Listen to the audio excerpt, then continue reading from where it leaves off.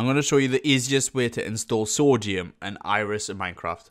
Before you install the mods, you need Fabric, and I did a video on Fabric a while ago, which I'll link down below. You follow those steps, and then you can begin on downloading mods. So since 1.19 came out, having OptiFabric and Optifine together doesn't really work anymore, so you needed an alternative, which is Sodium. The difference between Sodium and Optifine is really simple. Optifine runs the game smoothly, while Sodium gives you more FPS. Optifine had an option to give you a zoom feature. That's no longer a thing in Sodium. You have a spyglass now in Minecraft to zoom in, so basically that's a win-win there. But you can also download a mod for zooming. It's super simple for that. And also some of the features in Optifine, like customizing the sky and also particles, weather, that's sort of not a thing in Sodium, but there's also mods and data packs and resource packs for those. So you want to click File right here, and then click the first one down here. You want to click the Iris mod. All the links would be down in the description. Basically, Iris is shaders. Since Sodium does not have built-in shaders like Optifine, you need something else to install it, but I'll show you how to use Iris as well. So all you do is click Files and then click the top one, which is here.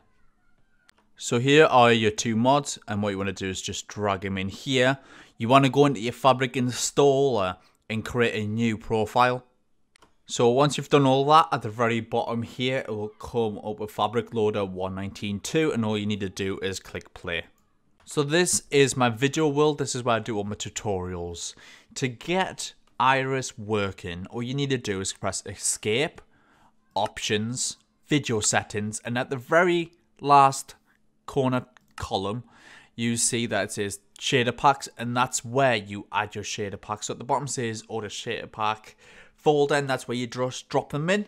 And after you've done all that, you can click it, click Apply, and done. There is in fact an easier way to get to that sort of section. The default keybind is O.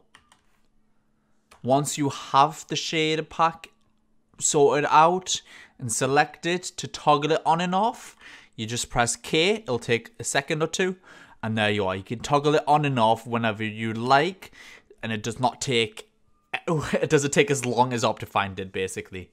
So if there's any issues with the shader pack, you can literally click R to refresh it if there's any bugs or glitches. So you don't need to turn it off and on or press F3 and T to reload the resource pack. You can just press R.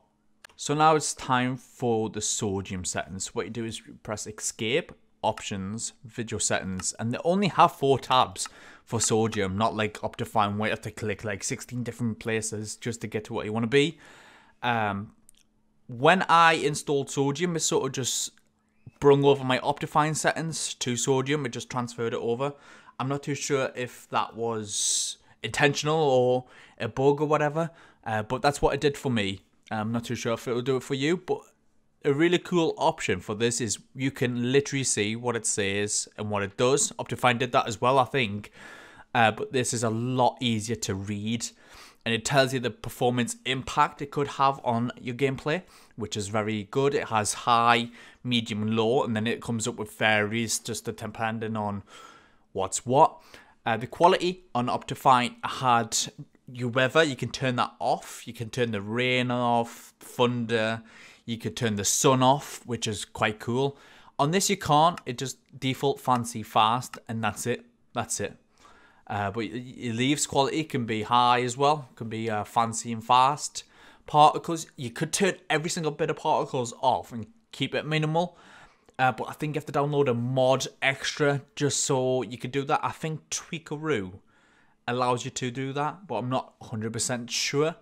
And the performance is this. I'm not entirely sure what these mean, but you can just hover over and it tells you what it does and if it impacts your gameplay or not. Advanced, this is just the advanced section. It's not much to it. And then you get your shader packs, which is quite simple and easy to set up. So that, ladies and gentlemen, is how you install Sodium and Iris in Minecraft. If you did enjoy this video, give it a like and subscribe for more videos like this in the future.